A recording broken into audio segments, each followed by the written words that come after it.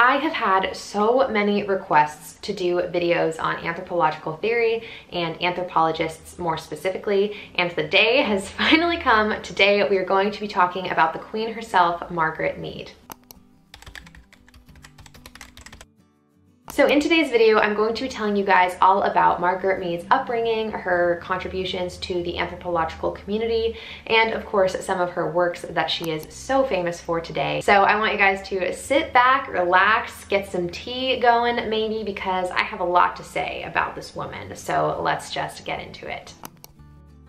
Now, Margaret Mead was born in 1901 on December 16th in Philadelphia, Pennsylvania, and she died on November 15th, 1978 in New York, New York. Now, she is a very impressive woman, and this begins with her schooling. So she actually got her undergraduate degree from Barnard College, and then she went on to pursue a master's and PhD, both from Columbia University. Now, a little bit about her upbringing. She actually had 5 siblings growing up, and her mother and her father were both extremely involved in the academic space. They were both academics. Her father was actually a finance professor, and her mother was a sociologist who primarily worked with Italian immigrants. So you can see that the influence of both her parents likely had an impact on her interest and draw towards the anthropology field. Lastly, I just want to mention that Mead actually married 3 times throughout her life and had 1 daughter. So this is a little bit of context on her family life and just her education. So now that you guys know the basics about Margaret Mead, let's jump into the anthropology side of Margaret Mead. I feel like the biggest question that's so easy to ask is, why is Margaret Mead so renowned in the anthropological community? What is it that she did that really transformed not only the way that we think about anthropology, but also the way that we conduct anthropology? Now, something really interesting that I found out about Mead throughout this week of research is that she actually didn't become very well known for the work that she was doing until her 60s and her 70s. So she was making huge contributions to anthropology for most of her life, leading up to this point before she gained a lot of traction when it comes to attention from other people and also just attention from anthropologists more specifically. Now, if I did not say this already, which I don't think I did, Margaret Mead was a cultural anthropologist, and this is where she really becomes a pioneer in the field. So for anyone who may not know, anthropology actually has 4 main disciplines, 4 main subfields, and these subfields are biology, archaeology, culture, and linguistics. Now, Mead, her contributions are in the cultural side of anthropology, and so that's the part of anthropology that she really had a huge impact on. Now, something that really surprised me actually is that Mead was actually really close friends with some other famous anthropologists. I know this happens all the time in academia, but I forget constantly. If you guys have ever heard of Franz Boas or Ruth Benedict, these are both people that Margaret Mead not only knew, but was actually very close friends with. Franz Boas was actually her supervisor in anthropological study, and Ruth Benedict was a very close friend of hers.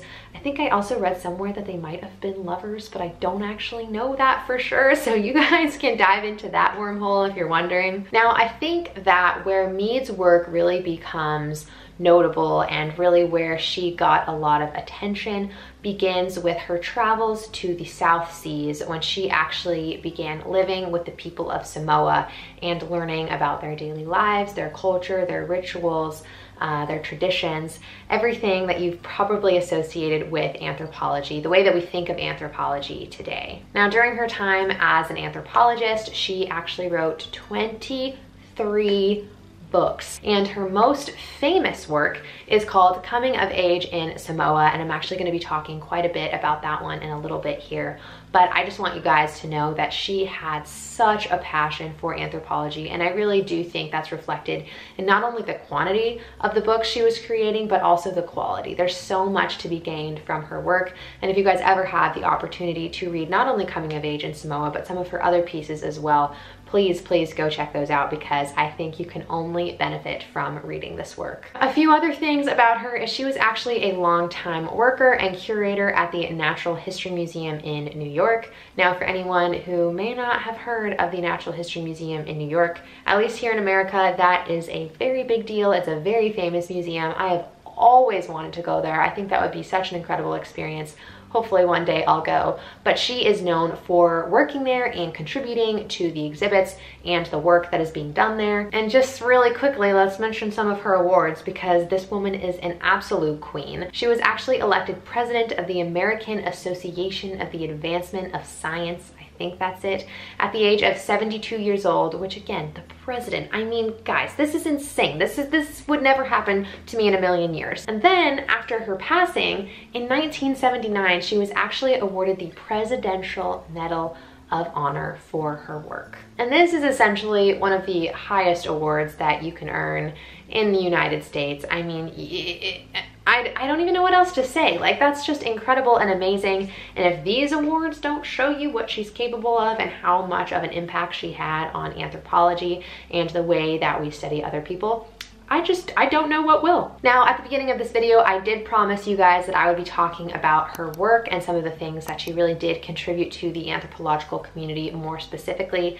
And in this section, there's so much that I could talk about, so I thought the most effective thing would actually be talking about her most famous piece of work, Coming of Age in Samoa, which is what I mentioned earlier. And she actually wrote this in 1928. Now, Mead is known for transforming the way that we think about human cultures. And I think this book is actually the pinnacle of that. And when putting Coming of Age in Samoa in the context of the things that people were learning about and talking about at this time, I really do think it embodies this transformation and this open-mindedness when it comes to understanding people and human cultures. But enough of my opinion, what is this actually about? Now, Coming of Age in Samoa is essentially this exploration and evaluation of the youth, the adolescents living in Samoa, and it has an extreme focus on the adolescent girls and also this overall concept of sexual development in Samoa. Now, Mead more specifically focused on sexual development, right? That was a huge piece of Coming of Age in Samoa. However, I really quickly want to throw in here that her supervisor, when she was getting her PhD, Franz Boas, who is another famous anthropologist, let me know if you guys want another video on him, he is really well known for his contribution to anthropology that explains how cultural evolution, human development is not necessarily a linear process. So people for a very long time, and you will still see this today, assume that Western industrialized parts of the world are the most evolved or the most developed or whatever it is, and this point is actually what cultures are working towards, right? And innately, that assumption, that way to think about people and the world, puts other cultures and other peoples below one another. There becomes this like subliminal hierarchy messaging that's happening there. And Boas is saying, no, no, no, it's not a solid line where we're working towards the Western industrialized society. That's not true. Different cultures are actually on different paths, right? And the outcomes are all different. Different things serve different cultures, and there's not one way to be working. There's not one thing to be working towards.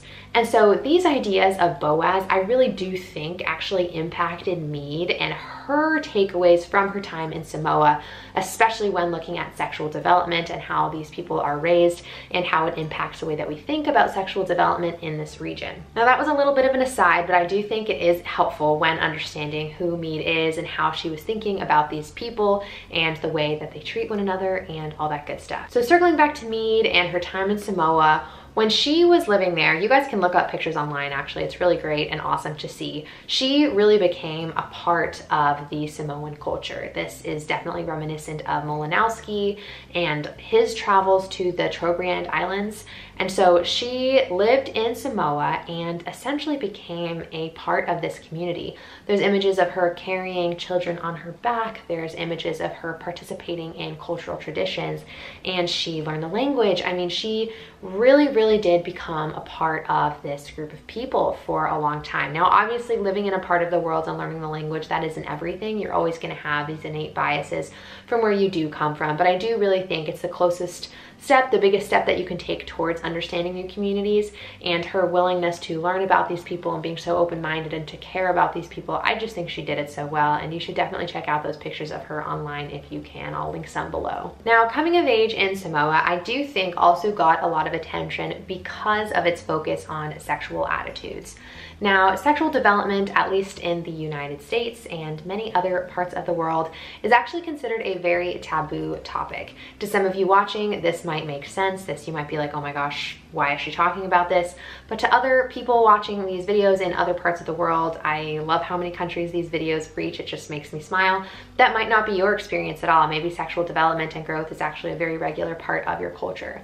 And so Mead, traveling to a different part of the world that's different from the United States, the East Coast where she's from, she really got to see that there wasn't this taboo connotation when it came to sexual development and sexual attitudes in Samoa. People were really open about their sexuality. Children knew exactly what sex was at a very young age. And Margaret Mead noticed that since sexual attitudes are so scandalized in other parts of the world, and essentially the opposite of that in this part of the world, she was wondering how that impacted, and the mental health wasn't really the term at the time, but the development, the mental development, the growth, the mindset of these children in Samoa. And she ultimately argued that these attitudes towards sex and sexual development in Samoa actually contributed to lower stress in girls and women. And essentially you can kind of see here that there's not these societal expectations about sex, about who you need to be dating, when you need to get engaged, when you need to get married, who you are and who you are not allowed to date. All these questions that maybe people have, at least in the United States, I can say that for sure. And something that I really do want to throw in here is that her work on sexual attitudes in Samoa actually contributed a lot, I think, to the sexual revolution in the 1960s that happened in the United States. These attitudes about who you are with and when and why really did take a huge shift in the 1960s and the 1970s in the United States. And her work, Coming of Age in Samoa, I think had a huge impact on this. And yes, if you want to learn more about this work, please go read it or read some of her other pieces. They're great. So yes, you heard it from here first, folks. Now, as I'm not talking about some of her other work because I don't want to spend too long on this video, I don't want to bore you, I really did want to throw in here that she eventually went on to work about gender roles in the United States. Now, unfortunately, World War II was something that was happening at the time of her work, and so this prohibited her from traveling back to some parts of the world that maybe she wanted to explore further. So she essentially turned her attention to gender roles in the United States. And so if you're interested on learning about her work on this, I will have some links for you in the description box down below. Now, this is actually all I have collected about Margaret Mead. Now, this video was a lot longer and I apologize for that. I hope you guys are able to sit back, relax, maybe have a cup of tea, enjoy a little story about this amazing person who is probably the most famous anthropologist to ever exist. So let me know which anthropologists you want to hear about in the future. These definitely take me a lot longer. I like to do a very comprehensive literature review for each of these anthropologists because I just think it's really important to know your stuff. So let me know who you want to see and I will try to get that video out to you guys as soon as possible. I hope you guys are having a wonderful December. And yeah, I will see you all next Sunday. Don't forget to like and subscribe. And yes, all right, that's it, you guys. Bye.